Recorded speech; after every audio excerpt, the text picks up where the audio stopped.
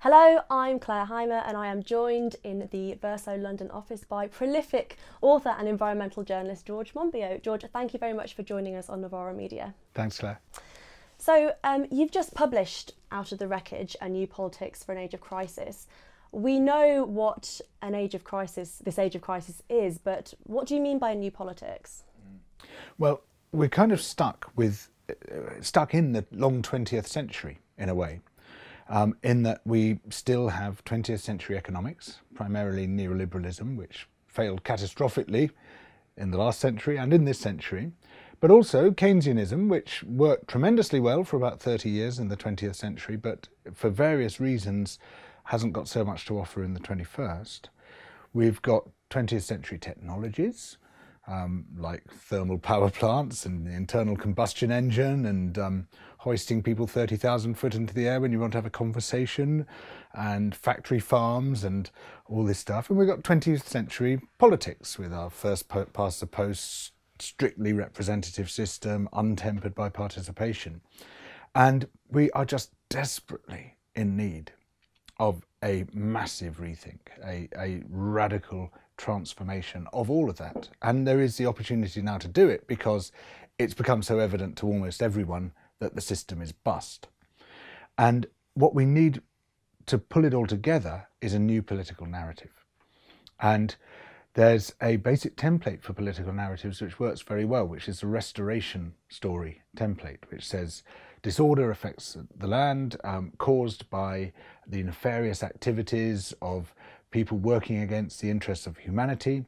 The heroes of the story, who might be one person, group of people, an institution, fight that disorder, overthrow the nefarious forces and restore order to the land in whatever form this might take. Now, this is the successful narrative structure of almost all political and religious transformations.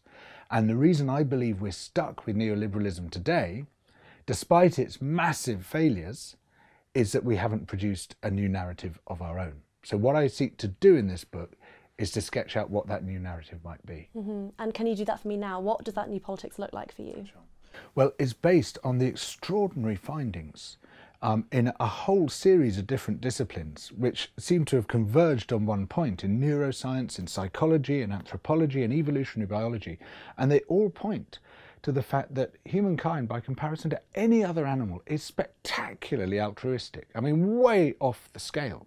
We don't see it this way, partly because we're attuned to danger, partly because the people who rise to the top tend to be the psychopaths, but partly because of this crushing, stifling belief in selfishness and greed almost as a good thing, which neoliberalism has massively enhanced with this sort of neo-Hobbesian narrative of a war of all against all, and that extreme individualism and extreme competition of good things, greed is good because that will make some people extremely rich and their wealth, as we well know, will trickle down to enrich everybody else. And we've absorbed and internalized that story. And as a result of that and developments over many centuries, our good nature has been thwarted. And you could fit this into the restoration story by saying the land has been thrown into disorder because our enormous potential to work together, to work for each other, to cooperate, to more than reciprocate, an altruism which goes beyond reciprocity, to empathise, to build community, to stand together against our common threats, has been overthrown by this combination of disastrous circumstances. And our task, we, the heroes of the story, the ordinary people of the land, who actually are much better than we think we are, is to rediscover our good nature and build it through building community. Mm-hmm. Sure. So we seem to be living in an age where we've got high voter turnout, we're seeing a polarisation in terms of politics, and high levels of political engagement as well. Obviously, this isn't your first book, you've written lots of books before. Who is your audience for this book, and is that different from previous books that you've written? Well, I always write the book that I want to write, so the audience is me. I mean, my belief is that if I write a book where I think this is something I would like to get to the end of, then maybe other people will feel the same thing, because I can't insert myself into the mind of anyone else. My hope is that with this amazing flowering of opportunity and possibility and promise that we now see all around the world, as people begin to recognise that the old system is bust and that we need a radical change, it will appeal to people who are involved in the new movements. And the Corbyn movement, the Momentum movement over here, the Sanders movement in the US, or what is now emerging, we hope, in the Democratic Party. There's so much exciting stuff now going on around the world, and I just want to feed in to that enthusiasm. And I'm not saying I've got all the answers, and I'm not saying I'm the only one who's got something interesting to say, but I'm hoping that it can be one of the building blocks of the new world that we want to make. Let's turn specifically to the green movement. So the Rio Earth Summit was 25 years ago. Of course, CO2 levels are now far higher than they were in 1990. Do you think that the environmental movement has failed? Look, we as a movement have questioned ourselves, interrogated ourselves for years, saying, what did we do wrong? You know, were we too harsh towards business? Were we not harsh enough towards business? Were we insufficiently radical? Were we insufficiently moderate? Did we get all techie, or did we abandon technology? And the fact is, we were simply outgunned. You know, we are up against not just the political machine, which just is not interested at all, because basically it's counter-aspirational, and it's so much easier to tell people a charming lie than a brutal truth. Up against the media, which is even more counter-aspirational and is run by billionaires who do not want to see any radical change. Up against a dark money network of all the think tanks funded by people like the Koch brothers and Exxon, who work extremely hard to mislead and confuse and bamboozle people about issues like climate breakdown, and indeed about other environmental issues as well, with their enormous amount of spending. But we're also up against the way the public mind has been created, particularly by neoliberalism, which is this thing, I must satisfy my own needs first, and then possibly think about other people's needs. But this is about self-maximization. You know, we're constantly told, you are homo economicus, you must elbow everyone else out the way, you must grab for yourself what you can, and you must get the fastest Ferrari. And if you don't have the fastest Ferrari, you're inferior to the person who does have the fastest Ferrari. And our values have been pushed by that political environment towards the extrinsic end of the spectrum, the self-enhancing, self-maximizing end, rather than the self-accepting and empathetic and community-minded end, the intrinsic end. And that creates a very hostile environment for environmentalism, and you're up against this sort of hedonic treadmill, people's dopamine hits from constant escalating consumption. You're up against the entire economy, which basically depends on infinite growth, on continued growth, which, you know, amongst those who have any spending power, means ever more ridiculous products, because their needs have been met, their strong desires have been met, their weak desires have been met. So now you've got to sell them preposterous junk which they never would have wanted in a month of Sundays. So we're up against all of that, and we expected to win.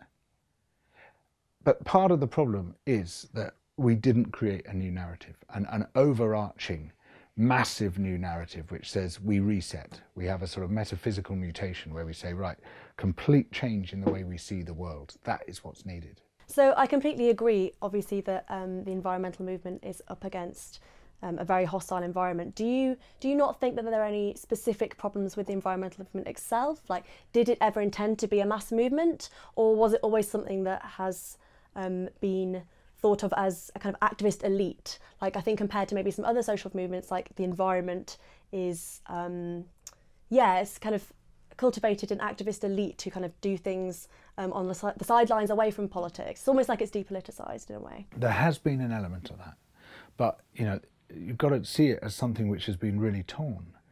I mean, I was very aware of this in the 1990s when I was heavily involved in the direct action movement against road building, and did a lot of digger diving and tree sitting and stuff like that, and got hospitalised kindly by some friendly security guards, and you know, there was huge tension between the direct activists and the established NGOs who said, no, leave it to us, just send your membership dues, and you know, we'll go off in the rubber dinghies and do the exciting stuff, and you know, so you don't have to. And you know, we didn't want that. We wanted, you know, we felt this was an urgent crisis, as it remains an urgent crisis, and we wanted to put our bodies in between the earth criminals and the earth. But and eventually we did actually win round the major groups by and large. But that tension remains to an extent, not quite so much, but it is still there. There's no question about it. And it should be, I believe, much more of a grassroots movement as a whole. But remember, we haven't cracked it. We haven't worked out a way which is highly successful, which is a sort of cast iron formula for getting it done. And sometimes we need the big institutional NGOs, because sustaining the energy of grassroots activists across decades is extremely difficult. Sure. You talk a lot in the book about putting communities at the centre of our political lives. And certainly if we look at examples like anti-fracking campaigns in Lancashire, it seems that climate activism in the UK often starts with the local. How can we scale up these efforts to deal with the global aspects, the global problems that climate change is as a problem? Yeah, I mean, this is where the political system is completely out of phase with the environmental crisis, just as it is with many other crises, but particularly in this case where you've got a set of governments who, what they want to do is to make the story go away. They don't want to actually deal with climate breakdown, stop climate breakdown from happening. By the way, I call it climate breakdown all the time because climate change is a ridiculous thing to call it. It's like calling a foreign invasion unexpected guests. We're talking about an existential crisis here.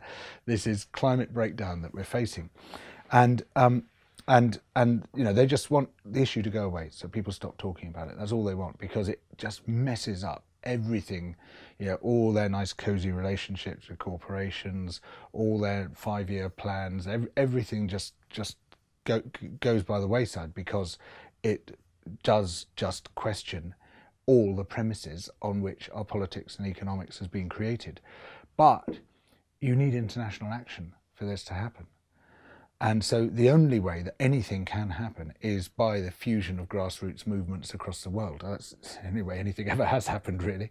And in this case, we've got a massive task, because we're up against such enormous forces, including the indifference of a very large number of people. And that's the biggest thing. I find myself, I get really frustrated about dealing with government, dealing with the media, but I get despairing about just trying to persuade people that this is an issue worth engaging with. And of course, the people who've got the most money are the most powerful in this case, because they spend their way to environmental oblivion, and they're the hardest to reach. Mm-hmm. I guess I'd also want to ask, so obviously climate change is a global problem in that it stems from and has similar histories to colonialism, imperialism. Do you think that focusing on the local and starting with the local in the UK can address those aspects of the problem? Look, we just have to do what we can. We've got such limited resources now, and there's no way I want to say the anti-fracking campaigners aren't doing it right, because they are, they're getting twatted by police on a daily basis, and they're having all these sort of bespoke laws ranged against them, and all these sort of civil injunctions, and horrible stuff, and it's frightening and it's nasty, and they are very brave and amazing people, and I will in no way say, I think they ought to be doing this instead or that instead. What they're doing is what they can do, and that's as much as any of us can do. And sure, it needs to be a movement led by the global south, oriented towards the global south and all the rest of it. And there's a huge amount of international global work to be done, bringing together the concerns of people in many parts of the world. And in fairness, quite a lot of people have been working on trying to do that. But we're weak by comparison to the behemoths that we're up against. Doesn't mean we can't beat them, but we had to be very, very clever about this. Sure. Can living standards improve in a world without fossil fuels? Yeah, I mean, first of all, let's ask what living standards are. Is high living standards having a new Ferrari? I don't believe that that's necessary. What I want to see is a world in which we have private sufficiency and public luxury. And just as a matter of physical space, that's really the only option if we want everybody to have a high standard of life. Because if you're all going to have your own swimming pool and your own tennis court, there literally is not enough physical space unless every city is going to sprawl across an area the size of England. It's just not going to work. And already, the UK uses many times its own environmental footprint in grabbing the Earth's resources. So, how do we resolve people's aspirations for a high quality of life, for prosperity, for well-being, with environmental limits? And the only way to do it is to invest in public luxury rather than in private luxury. You can have great parks, you can have great sports facilities, you can have great clubs and youth centres and public toilets even, I mean, not that you don't have private toilets as well, but there's all sorts of amazing things you can do in the public sphere, which make the need for private luxury redundant. But for that to happen, you need that change of the story again. Mm-hmm. Sure. You write in the book a lot about neoliberalism. What you write less about is capitalism. To what extent do you see the climate crisis that we face as being just one of the facets of a crisis of capitalism that includes the financial crisis and so on? Yeah.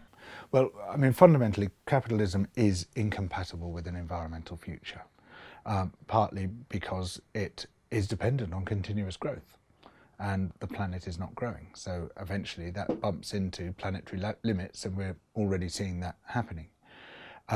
What I've tried to do in the book is to start exploring the core of an alternative movement to capitalism, different economics entirely. I mean, part of the mistake I feel we've been making all the time is talking about economics as if it's just a battle between the market and the state. How much should the state have? How much should the market have? And we sort of position ourselves somewhere along that spectrum. But there's actually 4 sectors to the economy. There is the market, there's the state, there's the household, and there's the commons. And those 2 other sectors are perennially neglected, because a household is neglected as a sector, women's work is undervalued, and it's been this way since the beginning. I mean, that lovely book, Who Cooked Adam Smith's Dinner? Yeah. But what was the invisible hand? Oh, it was the invisible hand of Adam Smith's mother doing all the work, which he completely ignores. And that's what was keeping the whole economy going, and still is. But then there's the commons, which it was just scarcely discussed. I mean, it's beginning to come into the discourse now, but it's been out of it for far too long. And this, most of the world was once the commons, resources owned by communities, managed by those communities for the benefit of those communities alone, which couldn't be sold off, couldn't be given away. They were inalienable resources, and they were there for the people and run by the people. And the great thing about the commons, as opposed to state provision, and I'm not saying for a moment there should be no state provision, but we need to balance it. Great thing about the commons is it fosters what I call the politics of belonging. It fosters a sense of ownership, a sense of control, a sense of being rooted, a sense of belonging to the place in which you live, which I think is absolutely crucial. So much about Brexit, so much about Trump is what happens when you raise spectres out of the dust and powder of atomized communities. Hannah Arendt wrote about this very persuasively.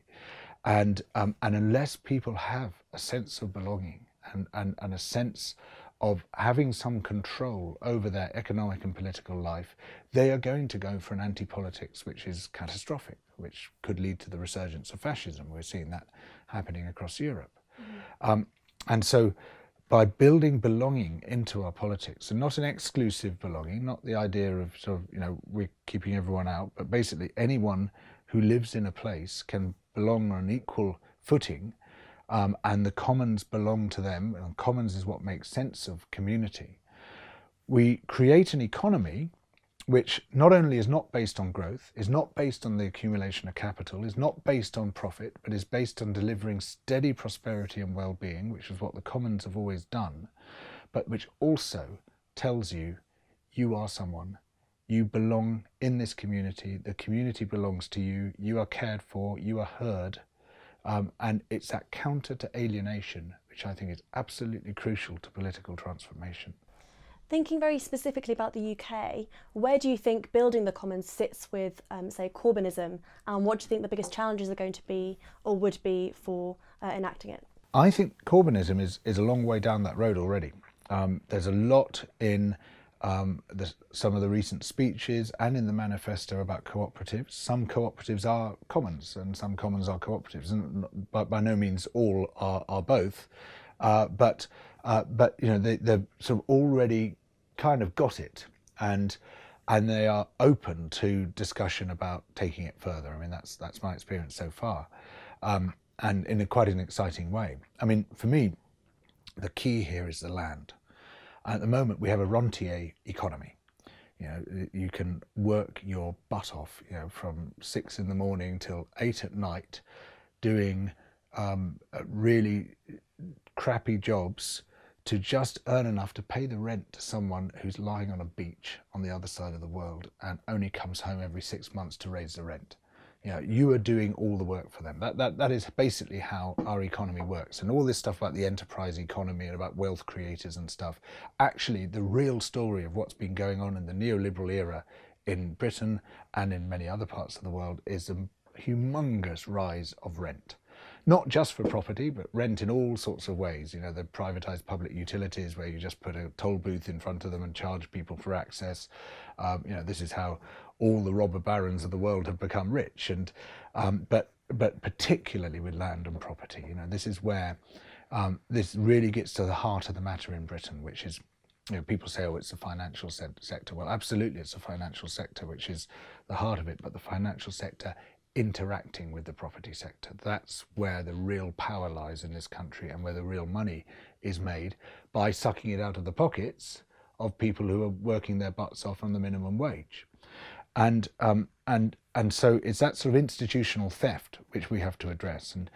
And the first way I would come at it is say, right, first of all, big land value taxation on valuable property. It's not even tax, it's just reclaiming the money which we've given to them through building the infrastructure which has made their property valuable. Then you take that money, some of it is taxed by government, some by local government to pay for essential services, but the residue remains with the community. And the community can then, because it sets up a commons trust and can decide what to do with that money. And it can either pay it out as a basic income to its members, it could use it to build amenities, or it could use it to buy land. And one of the great things about land value taxation, it brings down the price of the land. You start buying land, you can build your own social houses. You can do all sorts of exciting things. But the essential thing, in my view, is that it's the community that's in charge of that process.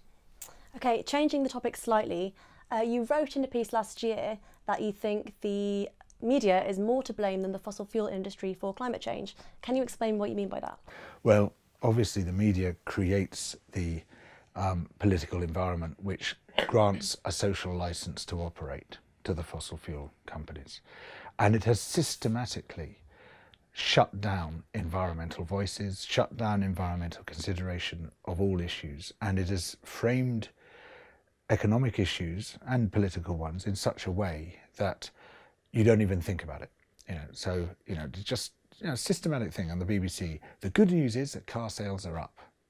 You know, government's extremely worried that that growth rates might go down from 3.2% to 3.1%. So everything is from the perspective of growth, and particularly extractivism, the growth in extractive and polluting industries. You know, that's always valorized above all others, and this, the corporate perspective of almost all media, almost all established media, as opposed to the alternative media, has made it almost impossible to get headway on environmental issues. And the way in which they've excluded the issue, but the way also in which they have mocked and belittled anyone who tries to raise it, and you know, we see sort of systematic denial going on, but just total marginalisation. Mm-hmm.